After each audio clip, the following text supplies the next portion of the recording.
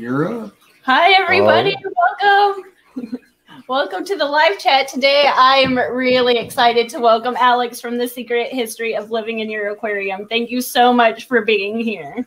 Oh, thanks for having me. Yeah. I'm so excited to chat with you. Yeah, no problem whatsoever. But congratulations. First off, congratulations on your new house. Thank you. I'm excited because we've got about, I don't know, a quarter of an acre of land in the city, which is hard to find. And surprising we got it anyways, but it's going to be definitely want to do a lot of native fish, out in the backyard. That's kind of the plan. So, yeah. I was surprised how well they breed outside until I tried it. Yeah, it's more fry in like 3 months than I do all year inside. Yeah, definitely. Tubbing, I mean, even with, like I've seen like with white cloud minnows and like golden top minnows and, meteor minnows, a lot of the cyprinids too, the CPDs and all that kind of stuff. They'll all just, if you throw in a bunch of, naja grass or duckweed and water lettuce and just let them do their thing, like check on them at the end of summer and there's just a bunch of babies, So yeah, my rosy red minnows I've tried to keep them inside and I've never had them reproduce. They just kind of disintegrate. But when I move them outside, they are enormous. Oh yeah. I've never kept cold water fish, I guess I would call it, more than just a couple days anyways. And so that's kind of what I want to do at the new house is I'd like to have some fish that need like 40 or 50 degree water, like some of the native fish in the streams and things around here in the, Northwest. So we'll see. I really want to keep sticklebacks. They're a really interesting little fish. So. They're very bland or boring looking, I guess, by most standards, but their mating rituals or I guess behavior is super fascinating. So yeah, I really want to kind of do they dig burrows that are shaped like an X marks the spot from above if you're looking at it, and they're kind of a U shaped underneath the surface. And the males actually find a female that they like, and they size them up to the millimeter, and they make a tapered tunnel. And so when and then they agitate the female, and when she gets mad enough that she chases them around, they dart into the tunnel, and she sees that it goes through and out the other side, and sees the male did it, and so she'll follow, and they trap that female in the tunnel that they've been preparing. And it's just enough to like wedge her in there. And then they have another side tunnel that comes to it, and they're able to then like basically headbutt her side, and she lays eggs. That triggers the egg laying process. And then basically he pulls out, usually it's sticks and leaves that are kind of making up part of the tunnel like a nest, and he'll pull pieces away so that she can swim through, and then she'll wriggle away and swim off as fast as she can. Wow. But then what he'll do is keep pulling pieces away until the whole thing collapses. So that way the eggs are also buried under about 2 or 3 inches of sand. So I'd love to do a cutaway where you could actually try to see that process, So. How are you this smart? Like... Oh, I don't know about that. Do you just read all day? Like, do you do nothing but read? I do. That's pretty true. I mean, I've always loved learning, loved learning new things. I can tell. Every day, that's a goal, is to learn something new. Oddly enough, I will forget people's names or phone numbers, but I'll remember like the percentage of, fish in this river that have this gene or whatever, just weird things like that stick with me. And honestly, I used to retain information a lot better. Like one time I'd read through it, I'd kind of build a mental, like a literal picture in my head. And then I'd kind of like it's hard to explain, but I had it's a way of thinking where like you imagine a room and you imagine like a couch and a bed and a chair and a vase and a TV. And so when you remember a story, everything has a visual cue to it. Yes. And so it's kind of like a memorization mechanism that I learned when I was younger, but I'll use that a lot when I'm researching something that, you know, we're going to talk about on the channel or whatever. And since when I got struck by lightning a couple years back and had the severe head injury, my ability to see that in my head is diminished a whole lot. So now it's kind of just memorizing without that cue. So luckily I had a lot of info in there before that seems to still be rattling around somewhere, but my short-term memory is not what it was. So that's been a struggle. But yeah. Well, when I watch your videos and your live streams, I have to watch them multiple times with a notepad. And I have a biology degree, and I'm still like, how does he know that? But yeah, he's right. Well, you know, it's I think a lot of it is also just if you can keep your mind open to the connections, you know, like maybe you'll find a connection, and then you have to remember less info, really. Like if you can remember, for instance, right now I'm trying to figure out how to do a video where we talk about nitrogen and the nitrate cycle and everything. And I've been reading about the agricultural revolution that happened during the Industrial Revolution. Basically the ability to get 4 or 5 times as much yield out of crops by using ammonium nitrate as a fertilizer. And so I was thinking about that. And then as that in Tennessee, there was that bombing on Christmas that happened. And that's what he made that out of, was fertilizer. And so thinking about the energy potential in, you know, creating enough food for billions of people around the world, or creating enough color and growth in your plants, or causing algae, and all the way to the instant release of it and causing an explosion, a literal explosion. Remembering just the nitrate story is easier than remembering all 3 other stories. Then you only have to know a little bit about those, because they're all functioning off the same, you know, biological process. So I think that helps a little bit. But that's what I love about learning, is the finding the connection, you know, between things that don't seem connected. And originally that's why I wanted to start my channel, and I was going to stick to that as the format sort of, but it also kind of became more of a vlog, or just kind of like, well, this is what's going on in my fish room or in my tanks right now. And I think a mix of both is kind of where it's landed now. So, yeah. Well, I don't remember if it was a live stream or a video, but I watched something, and it was your rimless tank. I think you just have one. You might have more, but you have all that pretty dragonstone in there. And I took a trip like 45 minutes away, and I'm like, I need all your dragonstone. And I came home and I tried to make it look good, because I have it's not a real rimless tank. It's a tank I got at a yard sale that didn't have a rim on it anymore. And I'm like, sure, it's beautiful. I'm going to watch this. I'm going to get some inspiration. It's still, you're talented. Well, thank you. That's kind of you. I mean, there's an analytical part of aquascaping, I think, that you can kind of tear apart, but then there's also just, you know, I've been a working artist for 15 years. So in one medium or another, whether that's murals or tattoos or graphic design or sculpture, stage design. So I think that has to have informed kind of my sensibilities about that.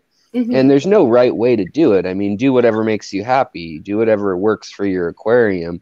and with the materials you have. But there is definitely kind of an agreed upon rhythm or template for beauty in our society. You know what I mean? There's things that we kind of all sort of agree are like, oh, that's good, that's pretty, even if it's subconscious. So yeah. Well, everybody in this fish fam is so artistic and talented. Yeah. That I mean, feel like it's like there's something to that, because there's all these super talented, just amazing artists in the hobby, and you guys' tanks look equally as good. So. Oh yeah, and there's a bunch of them in the chat. Danikin's in here. I seen Jeff in here. Kaler's in here. Greg the Guppy guy's in here. John Larson's in here. I mean, it just keeps going and going. Yeah. Thank you for being here, everybody. Petro Man, Big and if Renzo. You have any questions, let me know. Just type it in the chat, and Jesse will read it for me. Oh, Danikin was saying something about one type that they have there of minnow that was pretty cool, that was right up Alex's alley. He was talking about it. It was way back at the beginning when you two went off on a nice tangent. Let's see. Yeah. I'm kind of scrolling through. Where was he at? It was near the top. Is it the fathead minnow? I think it was right around that. Somebody said they were interested in fathead minnow. And then, Danikin, we have some killer sticklebacks. Yeah, here, Alex. Yep, that's Those it. Sound cool. Yeah, they're a really neat fish in that they look like puffer fish from above. Like when the females are full of eggs and ready to spawn, they actually will. It's kind of odd. They look like, I don't know, the state of Oklahoma or something. They have this big square body, and then their tail just sticks out. They kind of look like a female guppy that's like super bloated, like if she has something wrong with her, like she's stuck with eggs. So they're kind of like this box-shaped fish with then like a tail, the females, and then the males are just little guys. But the thing that originally drew me to them was that they're a fish that can live out in the ocean, and they can live in up to 100-degree water, and all the way down to freezing. They have a natural ability to, like goldfish, there's something about their blood that they're trying to figure out that is, it allows them to take, if they're bury themselves and they're kind of in dormancy for the winter, they'll bury themselves where they're not going to get eaten by a predator. They'll have enough food that they're not going to starve, and then they can actually, instead of having to get air through their gills and breathe constantly, they actually can slow that down. And there's some way that it depends on the fish and on the process, but I think with goldfish, they're thinking now it's copper, I want to say, that they actually oxidize the copper in their blood. And so they're able to strip the oxygen off the copper and not just the iron and free floating oxygen in their system. So there's some cool stuff. And some of that has some really big applications for humans in theory, if we can sort some of those things out, like natural antifreeze might be able to have an injection like an EpiPen that if you're out in the snow and you get lost hiking or snowmobiling. Oh, I so would do that. I definitely need that. Yeah. In Iowa, he works outside in the snow. I mean, he works outside no matter what, all day, every day. And when they send him up to Iowa and all, it's cold enough here in Missouri. But it's quite a bit colder where he goes to work. But I'm sure you're cold. I bet it's probably super cold there today. It's a little bit above freezing. That's kind of the problem here. Like, I'd rather it just get like 20 degrees. 20 degrees feels less cold to me than when it's 35 and raining and windy, It's just, it's been 35 and rainy and windy for like a month, 2 months here. And it's just that damp, like chills you to the bone. The humidity is like 80%, you know, and it's, even though it's cold.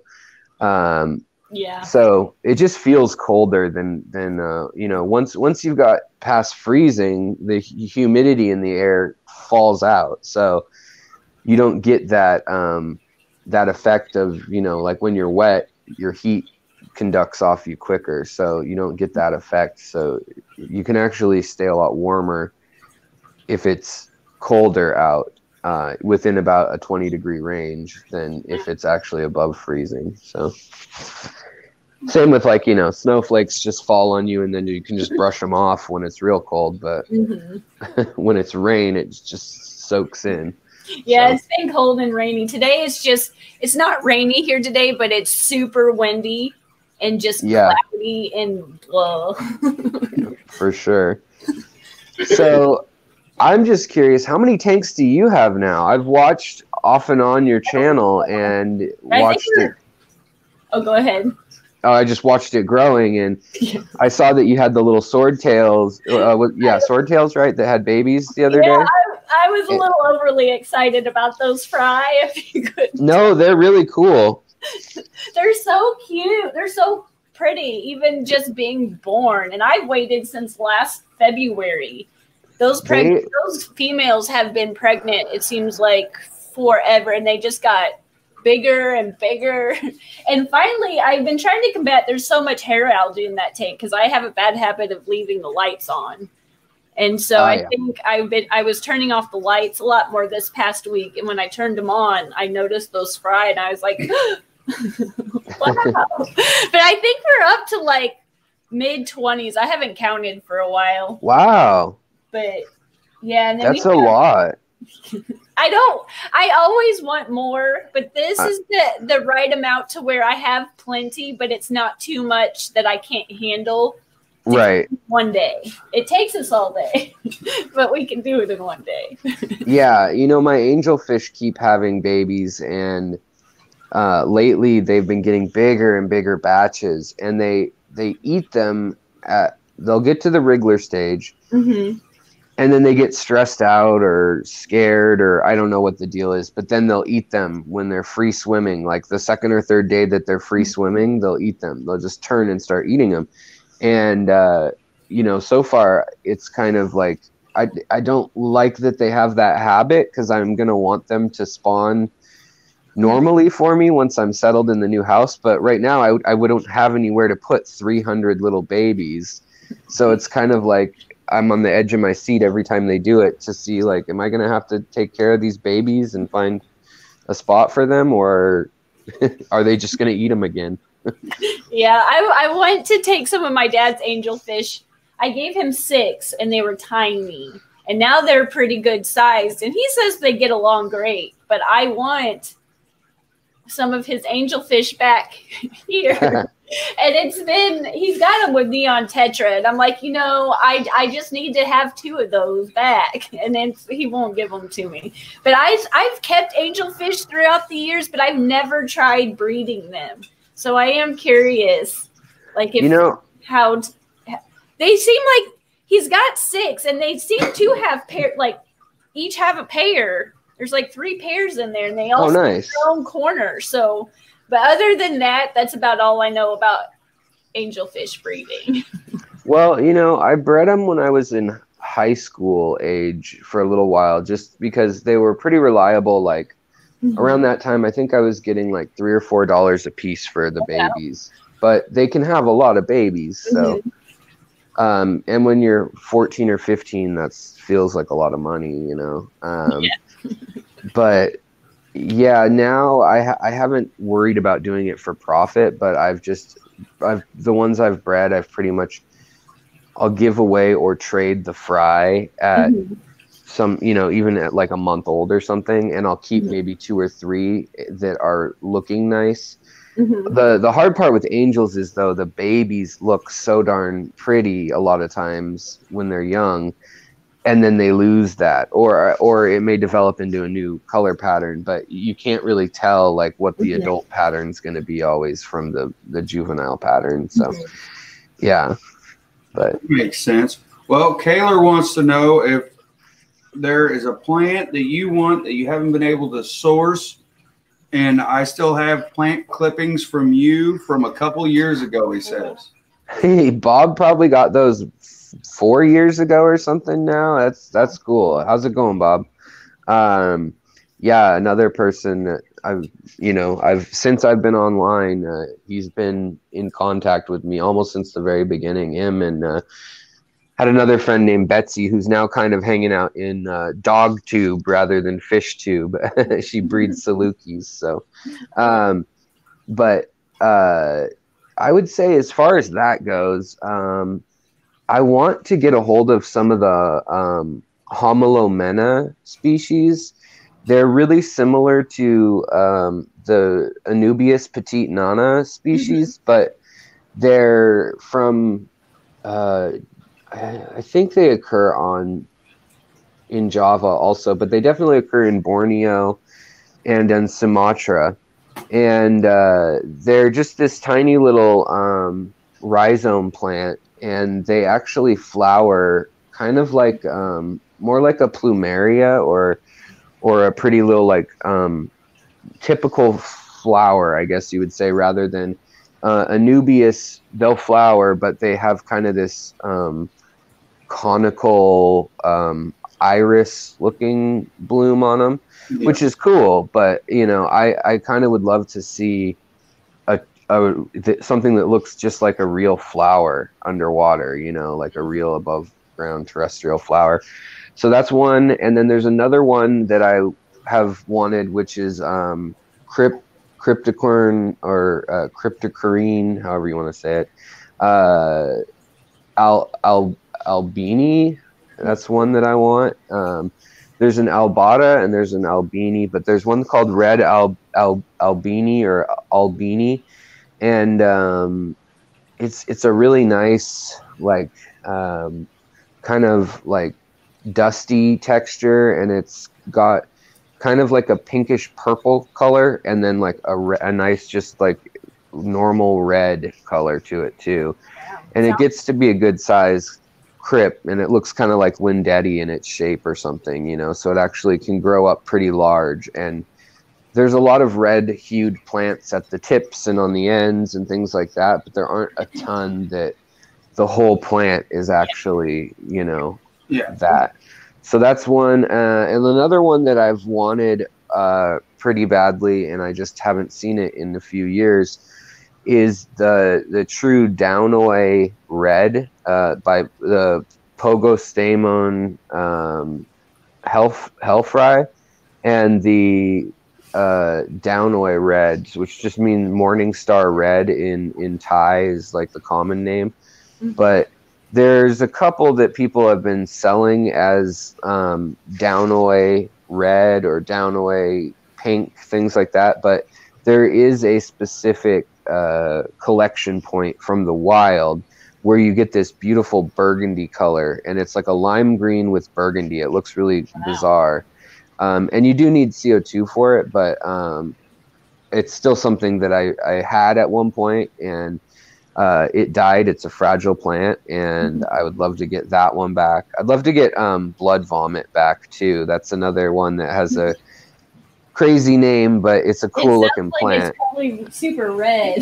Yeah, I've seen videos on that one. Have you? I haven't heard of it, and it just sounds like that would be pretty, even though it's a different type of name. I know the name is ridiculous, but it basically it looks like a dwarf hairgrass or an Eriocallan, and then it looks like somebody in the center spray painted like some red. Like it looks like it kind of is like a dark spot of it, and then it kind of fades off as if it had misted onto there or something. So it's kind of a cool effect. Yeah. So that was my answer. Do you guys have one plant? We kind of actually just acquired it to see how we do. You answered my question in Father Fish's chat, like what, 2 weeks ago about the Madagascar bulbs? Oh, yeah. I went, okay, so this is kind of a weird story. My mom was closer to that fish store because it's like an hour, 45 minutes to an hour away. And she was over there. So I was like, Mom, I know you don't know anything about what I'm asking. Just go in there and see. Yeah. They will give you 3 Madagascar bulbs, and that's good. You know, just I know you don't know. So she came out. She's like, well, he went to show me what I needed, and I didn't have a clue. So she came home with like 6 of them. And I was like, okay, well, this is cool. Thanks, Mom. But I didn't have a plan for that many. So I was just dropping bulbs in all of my tanks to see which ones have taken. Yeah. And this one, I don't know if I can. Now, was that assorted Aponegitans, or was that like full-on Madagascar lace, every single one? Every single one, I'm assuming. They've all turned out identical so far. They've sprouted. Oh, wow. Wow. This is a dirted tank, and it's got stand cap. And I don't know if you can see it. It's over in this corner. It's right here. And it's huge. Oh, yeah. Yeah. And then up here, this is heated. This one is got fluval stratum and sand in it. Okay. It's over here, and it's only a couple inches tall in that tank. And then interesting. I'll turn it around over here. This one's a dirted tank with sand cap in it, and it's got a heater in it, but it's not heated. Yeah, it's right there in the corner. And it's right here in the corner. And this is a 55-gallon, and it's already up to like right here. Oh yeah, yeah. And then I have another one, and it's just a gravel tank. It's this bow front right here on my mess. And it's a cold, and it's just gravel and sand, and it's in the back, and it's it's growing really well. It's just quite a bit smaller. Sure. So I was like, that's kind of cool how they've all grown really well, because they didn't have but tiny little sprouts. They were barely sprouting. And no, that's neat. It's kind of neat to watch how they're all growing really well, but it's all a little bit different in each tank. But those plants are those dirted tanks, man. There's something to that. Oh yeah, for sure. I mean, you can definitely see the side-by-side growth change. Also, having the right light, or having a light that, a light that comes with the tank in a kit versus something you buy later that's a plant-specific light. Boy, there's a big difference there. Yeah. I have a little bit. I have shop lights with light bulbs, and then I have 2 plant fluval lights, and then I have a shop light that we just got that's 5,000 lumens. Okay. And then sometimes I use my ring light as an aquarium light. Probably works, right? It does. I'm a little light short around here, but there's I think the shop lights work well, but there's something to those, making sure it gets all the way down. Sometimes, like this tank behind me, this is a no filter tank, and it's just got the hood light on it. Yeah. And it does really well, but all those plants grow tremendously slower. Yeah. But it's jungle valve and some anubis in there. But that light, it doesn't go. It's not as bright at the bottom, and you can over some of these other ones. But yeah. Well, when you've got those lower light plants, a lot of times that works out fine anyways. You know what I mean? I tell people, they'll buy, I was talking about this yesterday on my live stream. They'll buy Java Fern, and they'll buy Anubias Petite Nana, and they'll buy,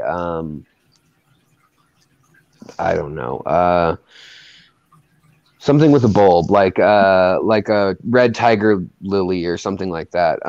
And then they're like, well, I still have nitrates in my tank, and stuff isn't growing like I wanted. And it's like, you could have the sun, beating down on that. And there's just some plants that don't grow that fast in the sun. I mean, they may look a little better having a little more light, even if they're low light plants, but they can only grow so fast. They can only use the nitrites and the nitrates so quickly. So you might as well just grow them slow and steady and in the shadows, sort of, so to speak. Yeah, because some of them definitely, I've noticed I've had to switch things around, because I've been doing live plants for like a year and a half at the most, maybe. And I didn't know anything about any plants before I started. And some tanks do really well and other tanks don't. And I've learned that sometimes they don't need all that light. And sometimes you just gotta shuffle things around until you know. And like, I think it's the pennywort? Is that I can't remember the names. I can't grow that in anything. But now all of a sudden in that splendid tank, it's growing. And I can't grow it for anything. He froze. Did he freeze? Oh. Down here. Sorry about that. I don't know what happened. I think my signal froze or something, and so. That's all right. No, I was going to say hi to everybody in the chat, and let's see. Big Renzo had a question earlier about how easy fathead minnows are to breed, and then there was another question. And Catfish Terry's in here, so I got to give him his yeehaw. That's right, yeehaw. And I seen Big Tank Hank was in here. There's a bunch of cool people in here. Mary Page was in here. They were just going. You guys got on the plant, so I was just listening. Yeah, it's good to see everybody in here. You know, like I was saying that the other day on one of my streams too, that when I was when I had to go in the hospital most recently, I've always had health problems off and on, but when I had to go in, no one could come back with me. Like my wife couldn't, and I mean, I have friends in real life, but my YouTube, my fish community, you guys really are true friends. You know, a lot of people I know better online. I know their stories and things way better than I know, coworkers or things from the past that I've considered friends. And so,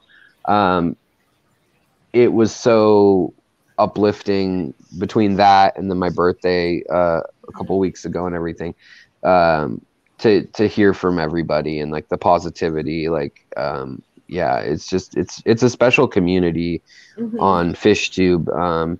You get some argumentative corners that are kind of touchy, but for the vast majority of spots, unlike a lot of topics or sections of YouTube, we're really lucky to have a cool group of people that are smart and continuously teaching me new things. So I couldn't agree more. You've said it better than I could. I am so thankful and grateful for the community, and if it wasn't for this select group of people, I probably wouldn't be on YouTube in any form or way.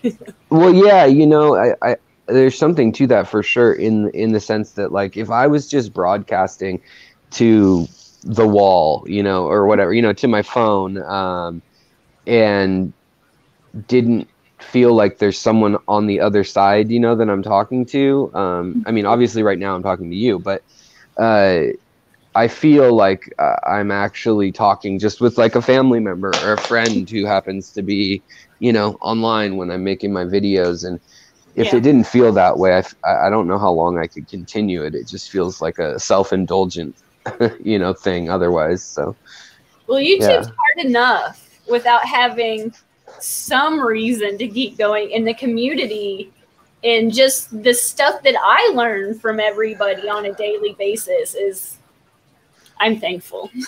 Yeah, definitely. It's grown so much in the last 5 years too. When I started my channel, which is coming up on, well, I guess it probably is about 5 years. I mean, it's kind of hard to say when I started because I did a couple of videos, but not really thinking of it as a channel. I just kind of put them up there for myself as kind of a place to store video.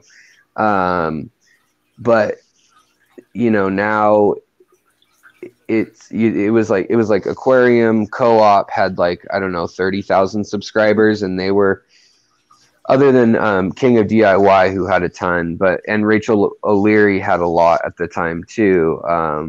But other than those two, really, there was like Dustin's Fish Tanks. He was probably bigger than Aquarium Co-op at the time. And so it's just crazy how things have evolved and changed. I just saw the video from Aquarium Co-op's new warehouse. I don't know if you saw that video the other day, but holy cow. Like, I mean, I live in the same town, and I did not realize the amount of infrastructure investment that had gone into that. I mean, there's millions of dollars there. So to see things like that growing, and people who started, you know, channels just like me or you or anyone else, and then found a niche of like what it is they thought needed some work in the hobby, and now things are really growing and changing.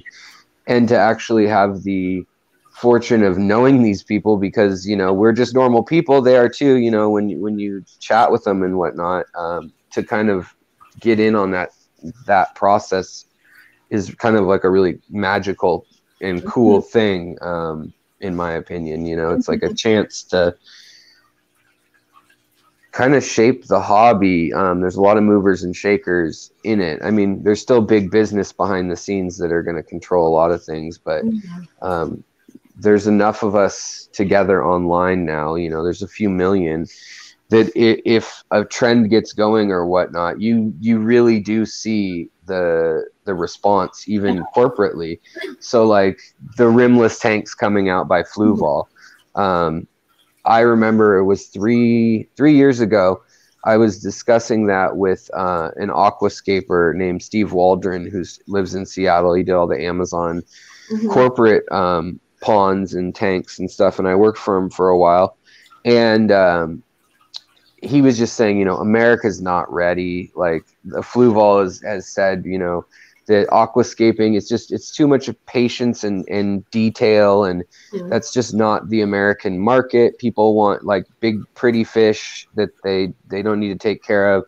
They want a couple bottles to add and then set it and forget it. And you know, that was his take, and he's been in the hobby a long time. But literally from that take to now, I see so much more of the dirted tank thing going around, and the rimless and the aquascaping and the nano fish and native fish. And so it's really changing, and they're having to react, you know, or not having to, but they're going to, because they want to make that money. So adapting their market. Well, I've been on FishTube for like 3.5 years or so, maybe now, and I never even heard of the word aquascaping until like 3 years ago, maybe. I was like, what is aquascaping? Like, oh, you want to make them, like, I never thought, like, I wanted the fish to be happy with what was in the tank, but I never gave any thought to what the tank looked like. I just took care of the fish.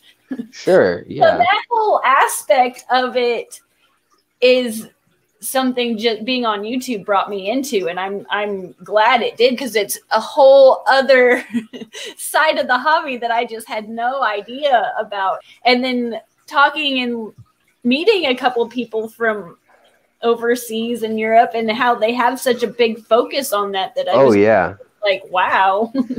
Yeah, I mean, there was a contest. I feel like, I hope it hasn't peaked, you know what I mean? But about 4 years ago, I think it was, in Singapore, there was a contest that was an aquascaping contest that you could submit photos from home. And I think it was like a 3-minute video clip or something that you had to put together. And then you wrote a couple paragraphs. But the prize was 1 million cash, like in US dollars. So that's no joke, you know, that's like competitive sports or something almost, you know? So, and I did, early on when the channel was starting, if you guys have seen Bentley Pascoe's channel before, he's someone who lives in my town, and I toured his fish room, and that video did so well that he launched his own channel, you know, because he'd wanted to, and I think he had a couple videos kind of for his own, you know, friends and family, just to show things off. But same deal, like you find these niches of like, oh, there's 100,000 people who like rainbow fish, like who would have thought, like, you know? So I keep getting surprised. I'll cover a topic kind of on a whim, and then find out that there's this whole world of people into it. And it's kind of like I just scratched the surface and learned a few little basics, and then, you know, the community will take it away from there and teach me more, you know. So same with like all the nitrogen videos I've been kind of making, talking about like the real nitrogen cycle. I mean, we understand the oxygen rich nitrogen cycle pretty well in the hobby, if you care to. I mean, sure, there's people who just are fish keepers who are like, I don't know, I just have fish and they live, you know. But if you care to know at all about the cycle process of it, that's pretty well known. But I decided to kind of go deeper into like, well, okay, so how does the nitrogen get out of the soil and back into the atmosphere, and you know, what bacterias are there and where do they live, and can we steal any of that natural technology for our aquariums, that kind of stuff. And I've had just a crazy amount of people contact me from that video. It's not that popular of a video as far as like, I think it's got like 1,000, just over 1,000 views or something, which isn't that, you know, not a ton. But there's been, I think, like 15 or 16 professors that have messaged me and either had something to add, or they're like, well, you know, I'm on this side of the argument that this and this is going on. And you know, I'm learning with you guys on some of these videos. Like, you know, I'll spend a week or two researching, and then I'll try to make a video to the best of my understanding and knowledge of the subject. And that's sometimes what those really dry or like history videos, you know, it's not like I remembered the first woman to invent, you know, the first aquarium and what city she had an expo in and what year and all that kind of stuff necessarily. But, you know, I'll have a notepad and outline of kind of those key points and then go through it. And then from there, though, a lot of times I learn so much more just by people commenting and getting involved.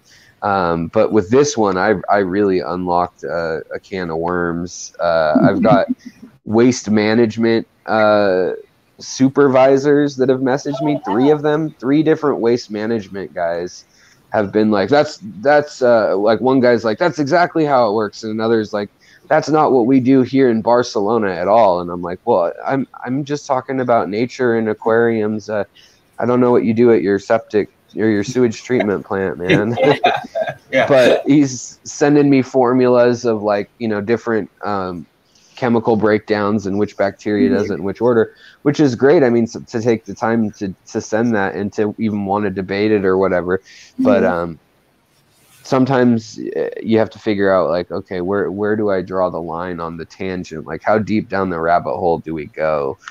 But that's kind of the fun part of my channel for me, is like, I feel like it naturally draws in a lot of people who are teachers themselves, whether they think of themselves as that or not. But, you know, in our chat right now, we've got a ton of them, a lot of people with channels of their own, or who are fish keepers and help other people with advice. And so I think the rabbit trails, or the long side winding path of some of these things I look into, I think they definitely that's my favorite part about the channel. And I think we have a good crew of people. You know, there's an expanded universe, so to speak, of a few thousand people that come in and out of certain, you know, I kind of see your channel, my channel, Father Fish, you know, Peck Tech's probably on the bigger end of things in there, but there's a lot of people who watch all the same channel. Like, you'll find Ginger Graves or Candy Overhauls, or, you know, different people in chats a lot, you know, or Chevy Fish or Muppet.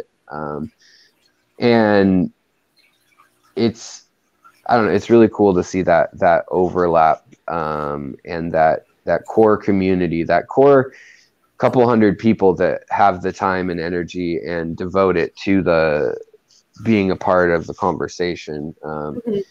Really helps connect people like you and I. You know, like, if it weren't for Mary Page, I probably wouldn't have gotten in contact, you know, chatted with you and been able to sort this out.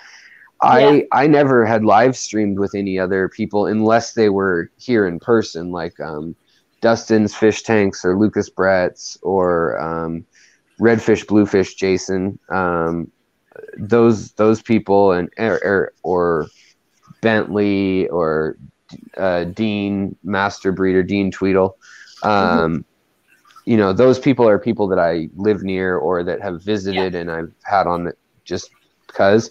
But it was really, it's a very recent thing, and probably because of the we'll call it the illness going around town, that we've kind of had to adapt and figure out, you know, like, well, we can't get together in person, so let's show up on each other's channel this way. And so it's opened my channel specifically quite a bit. I know other people have channels where they have a panel every single day, but that's not the way the format was when I started, or probably when you started either, you know what I mean? But the last 2 years, I've really seen a lot of that growing, and I like to incorporate some of that. Although when you get to a certain size as a channel, I think just having an open panel is just a recipe for disaster if you let anybody come up. I can see that sometimes. But yeah, so I was just curious, as your channel, I mean, you've been around a while now, as well. Where do you want to go as a channel? Do you have aims? I mean, do you want to open a website that sells guppies, or do you want to do research? Or I mean, like, what are your aims or hopes? Do you have any end game or route that you're looking into? I just want to do this as long as I possibly can, but sure. I'm hoping to use it to kind of get it into school. If anybody out there works at a college and wants to be my advisor, email me. That would be great. But I'm working on a website right now, but I'm not having any plans of selling fish because that just seems so hard in my head. But I want to do, my mom makes my shirts for me, so I would like to sell some shirts and kind of give her a second job that's more fun than the restaurant type of thing. Yeah, sure. And I would like to sell some botanicals. It's a Missouri catappa tree, and they're not as the West Indian leaves, but the shrimp love them. They don't last long.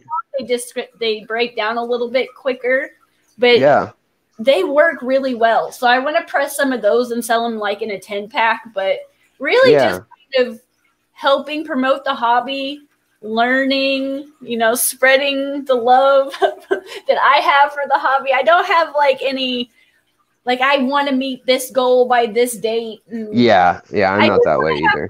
Like, this really is my social circle, and I look for chats and talking to people. So as long as, you know, I get to be a part of my friends, you know. Yeah, no, I'm the same way with that. This is definitely my circle.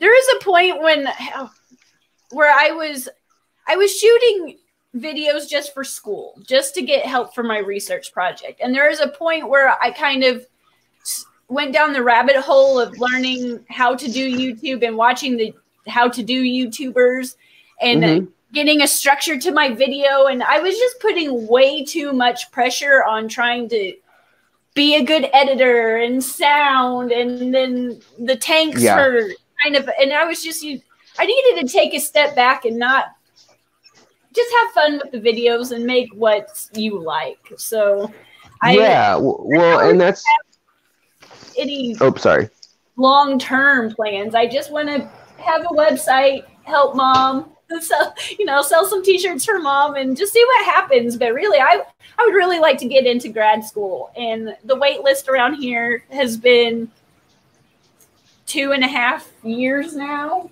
trying to wait for an open spot with an advisor. So even if there's a couple programs online that I'm looking into, but if anything out of the channel, get me an advisor for college, that would be great.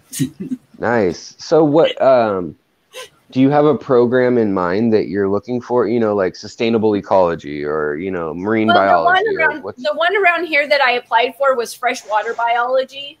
Okay. but I would really like, I'm really fascinated with the aquatic health and vet services. And if I could get into something like that, that would be my number one. Let me help you. Let me get in it. But anything in the hobby, whatever will take me at this point, whatever program will take me before my GRE scores expire, because I don't want to take that. Oh man, yeah. Oh yeah, that's a nightmare. I had to do that because I got an archaeology degree, and so I should have probably, like, I don't use my archaeology degree whatsoever in any career, capacity. But I do have to say, like, if everything from anatomy to biology to geology to meteorology, I mean, it really incorporated a lot that has helped me understand cycles and scientific ideas in this hobby, but as far as getting my money back, by working as an archaeologist, no, not really, probably in the cards. And I always wonder, like, should I have gone all the way and gotten a doctorate or something, or would that have even been more of a waste, or whatever? So not a waste, but it's a bill, that you have to pay off eventually. So yeah. But there's some things though that you can get into that are, and if you're focused and you know what you want, like they really do open up so many doors for you once you get that degree or whatnot, like medicine or law or things like that. So pretty cool. Mary just sent me his email, so yeah, I'm going to be sending an email soon to Stephen the biologist. I was like, I want to talk to you, and I couldn't find him anywhere. So Steven's a smart guy. Yeah, I know. A smart guy. Like you, it's like, how do you my brain doesn't work like that. And sometimes, like, I'll watch your videos or watch some videos and you'll say something and I'm like, I forgot I knew that. Like, I was stored in my brain somewhere, but I just didn't remember that I knew that. I do that with jokes. Like, someone will tell me a joke, and if you ask me to tell you a joke right now, I probably couldn't think of one. But you tell me a joke and there's a good chance that I'm like, oh, I remember the punchline. But I for the life of me, I can't tell you what one of the jokes is off the top of my head. So I understand that pain all too much. Yeah, I'll run across something. I'm like, I forgot I knew that. And it sounds probably kind of crazy, but I'm like, yeah, I completely forgot. Oh, no. What was I going to say? Oh, how many strains of guppies are you keeping right now? Or endlers, or, like live bears, I should say. I don't even know. I have more tanks of I can't pronounce the name of it. It's the Persilla obscura, the hidden guppy. Yeah. It's a relatively new. I've been trying to work with that one to build up. I didn't have very many at the time, but now I have 2 tanks of those. I'm trying to build it up. Then I have like a blue and pink tuxedo. Oh, nice. I have some, they're not in-class endlers, but they're more wild type endlers. And then I have some endlers from Jeffro that he sent to me. Just a bunch of mutt ones. I have some green cobra endlers and some red cobra. I saw those green cobras on your channel, yeah. And then this one, this 55 over here, is just filled with randomness. I kind of just like the random mutt. Yeah. That's so pretty when you see that. Order some in, but right now it's just too cold and I'm really decisive. And there for a while, the only place I was really picking up new fish was at the auctions, and we haven't been to the auctions in a while. So I'm just waiting. That's so hard. I mean, that's where I get most of my fish too. And like, other than knowing I want X fish and emailing my local fish club or Facebook group or whatever, it's so frustrating to not have access to just seeing what's out there right now, because you can get such good deals or trades or even free fish. Like, someone will have, a geophagus or, little shell dwellers, and they'll have, oh, I had 100 babies, I don't know what to do with them. Somebody just have them, versus pay $25 a piece for these little fish. You know what I mean? Yeah, I miss that, the in-person aspect of this a lot. That's rough. I did that. I always thought I was so antisocial, and I'm like, I'd rather be by myself than in a group. And then that was taken away, and I didn't even realize how much I do enjoy going out and seeing people. Sure. But I think that honestly, the only people I do miss is the fish people, because it's Aquashella and the fish auctions are about the only thing I do miss. He's not lying.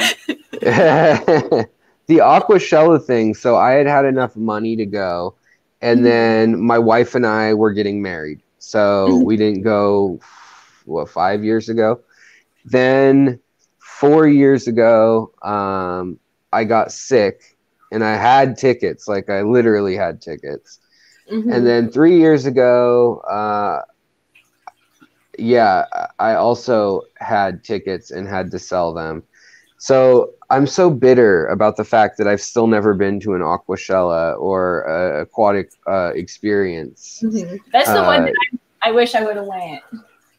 Yeah. So I was supposed to definitely go to those. Like, Lucas Bretz was the one who was like, you got to come. And seeing the video from a few years back of the fish tube kind of group there, I'm like, oh, why did I miss out on that? It looked like so much fun, but I was really pretty isolated as a channel for a lot of the time that I've existed as a channel. I've just obviously people go in between other channels on my subs, but I didn't do a lot of collaborations, and I just don't live near a ton of people who do have other people on their channel a ton. People like Bob Steefot, I know in my chat with him, he lives about an hour and a half north of me, but it's just, he does kind of a talk show format or videos, you know what I mean?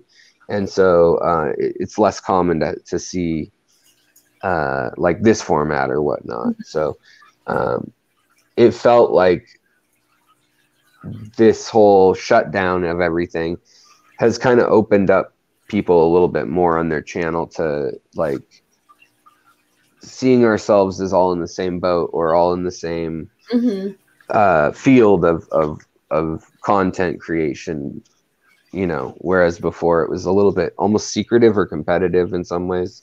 And I feel like it's broken that up a little bit, which is kind of nice. So it did that for me, because I never would have even thought of reaching out and being like, hey, do you want to be on the live stream before I Aquashella? Because I was just like, they know more than me, they keep more fish than me, what would I have to bring to the conversation? And it wasn't until I got to meet them and realize that they even though they are superstars in my head, they are actually really nice and they take the time to talk. So I reach out too. It's like, we're all at the end of the day, Thank you for the super sticker. And thanks, Mary. Aquatics, thank you for the super chat. Great guest, awesome stream. Thank you. Thank you. Oh, thanks, Bob. Appreciate it. Bob's awesome. He is. He is. Like, how do you know so much? I know. He has been a cheerleader and supporter and, just organizer of the community for a long while now. I mean, since it's kind of taken on an organizational structure and having groups online in Facebook and link over to YouTube and needing mods and things like that, he's been here and on the ball, a long time. So really impressive. And I like watching his menagerie grow too. He's got way more fish and critters than I do. But when I get a house, we'll see, Bob. Maybe I'll be able to finally outdo you. Probably not. My wife would probably kill me if I had aquariums just stacked in every room, or not every room, but in a bunch of more than 2 rooms. Well, I'm excited to see what your new fish room looks like when you get it. You know, we're still working it out because it's only a 2-bedroom house, and then there's a den, and the den has an 8 by 8, like 8 foot tall by 8 foot wide wall, basically.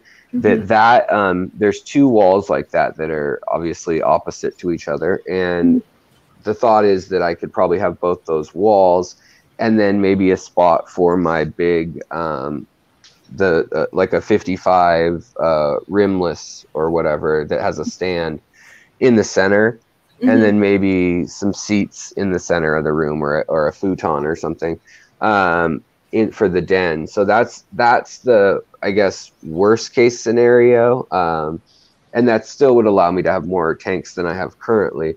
And then the best case is if my wife relents and just says, you can have the guest bedroom. That's what I'm hoping for. If I keep it cleaner, you know, if I can take like an L-shaped chunk of the 12 by 10 wall, you know, there's a 12-foot wall and a 10-foot wall in that guest bedroom.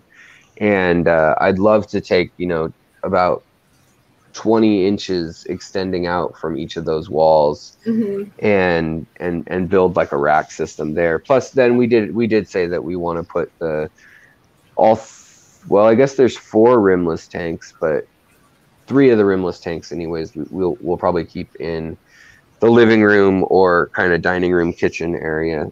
I don't know. The square footage in the house is less than 1,200 square feet, so we'll see. The actual house is pretty small, but we don't have kids or anything like that right now. So fun.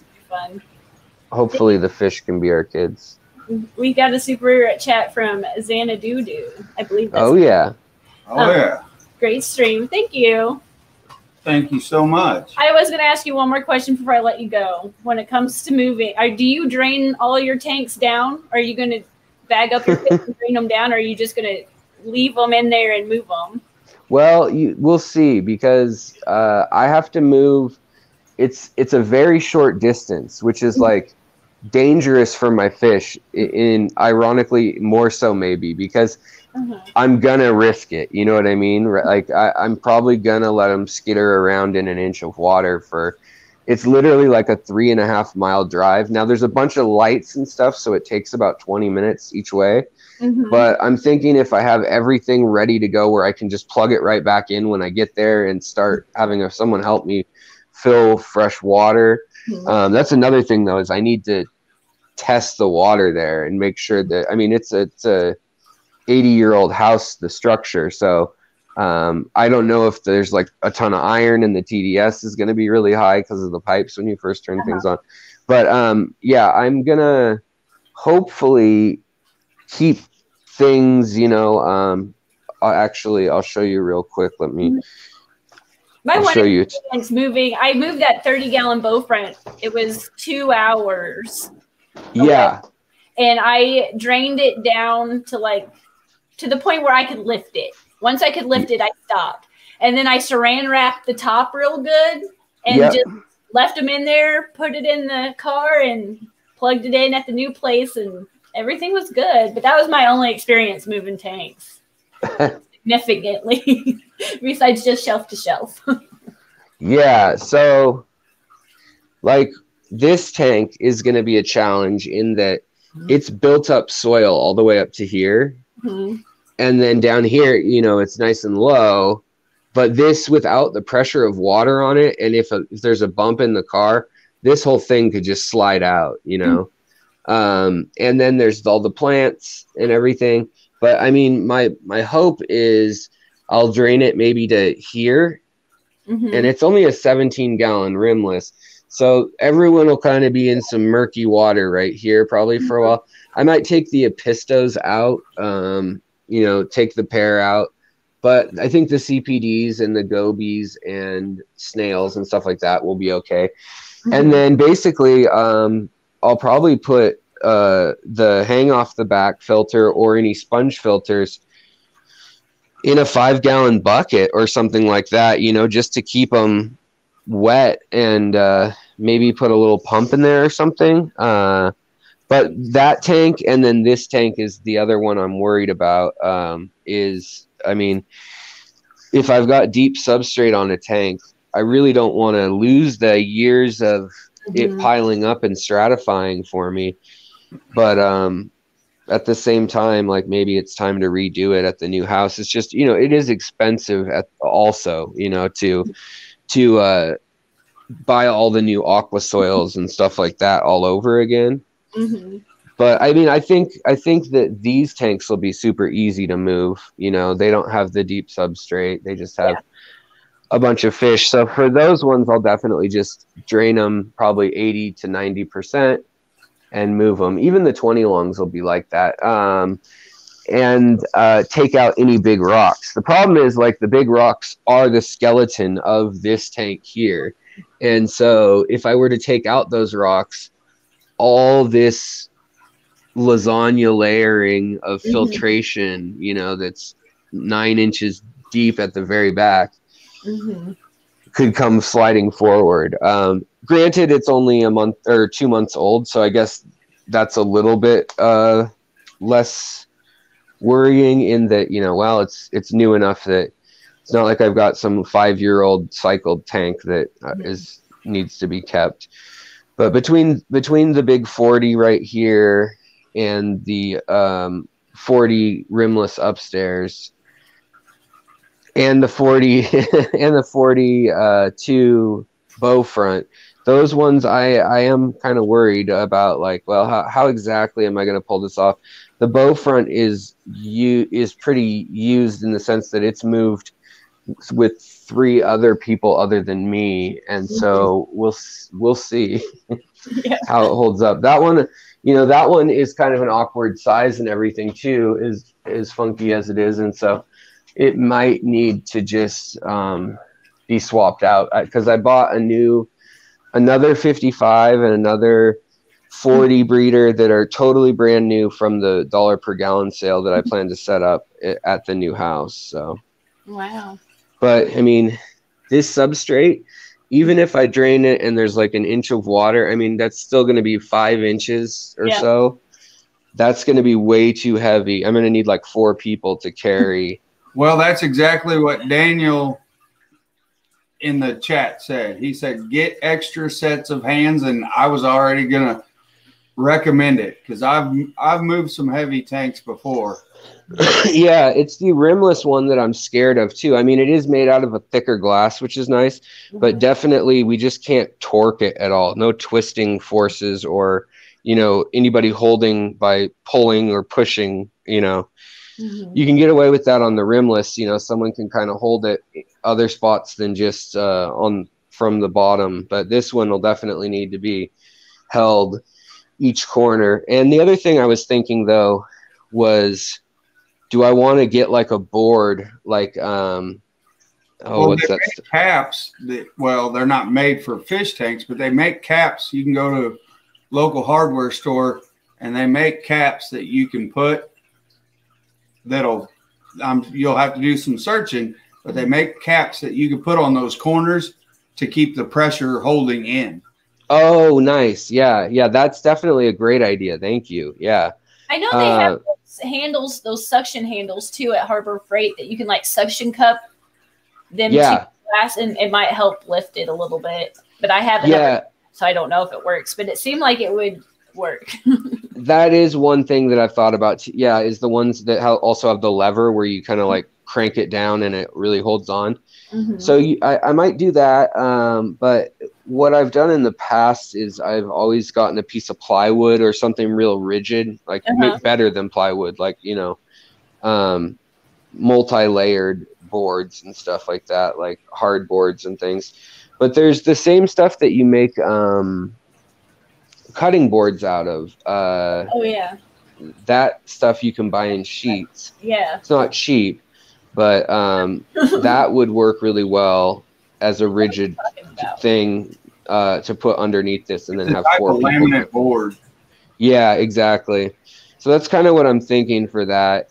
And then, all the canisters and all that other stuff will be easy to deal with after that. But it's almost going to take the plan right now is when I move, my dad wants to help me, and we're either going to build or buy shelving at the house. I mean, I've already got all the measurements, so I'll decide all that ahead of time. but we'll do that like the first day we can get in there. And then as much as my wife wants to move all these books and knickknacks and things like that we've got, I think we're going to build shelving for both the tanks and for books and stuff like that. Any shelving we need. And then a day or two later, we're going to move things. But on the day that I move them, I'm definitely going to need to have like me and one other person who knows about tanks just helping me fill while I go pick up another one and come back, and 15 or 20 minutes each way over and over again. And hopefully we'll just kind of grind it out and get it done. And, I expect probably a 10 to 15% loss of plants and fish, honestly, just from the stress and kicking up ammonia, or maybe you slide everything one way and things happen. But, hopefully not, but that's just kind of realistically in my head. Like that would be still a win if I could get away with it without those, anything worse than that. So. Well, thanks for talking to me today. I appreciate it. Yeah, thank you so much for having me. This is awesome. But I'm going to go check on the little one, and I'm going to let you go. But thank you again. He's out of here. Peace. He gone. He gone. Thank you, Alex, for being here. And thank you guys, everybody in the chat, for being here. It was oh, he's back. Sorry, I heard check on the little ones. When I turned the camera around, it froze my internet and just crashed it again. Sorry. I was like, he's gone. But yeah. He peaced out. I was in a hurry. I get the internet for like an hour before they start peeking out of the room going, Mom. Yeah. Yep. Mom. My wife does that with, are you going to help with the chores, or are you going to cook dinner, whatever it may be. I get the same thing, so I understand. Yeah, thank you so much for having me on the show, though. It's been fun. You'll have to come on my channel sometime, and I'm going to do a home show thing again. So if you have a couple tanks that you like, if you want to be a part of that too, you're more than welcome, of course. Awesome. Yeah, that sounds great. All right. Well, thanks again. Have a good night. Thanks everyone in the chat for showing up. And hello to those of you I don't know. And thanks for coming. Those of you who we share as viewers or my viewers, all of you, thanks for coming out. So thank you. And super chatters for sure. Thanks. Yep. Thanks to everybody for being here. Appreciate it. Next week is Furlough's Aquatics is going to right on the show. And it's right on. And then Jeff Rose is going to be Valentine's Day. And then the week after Phoebe that and Jeff Rose Valentine's Day is Catfish Terry.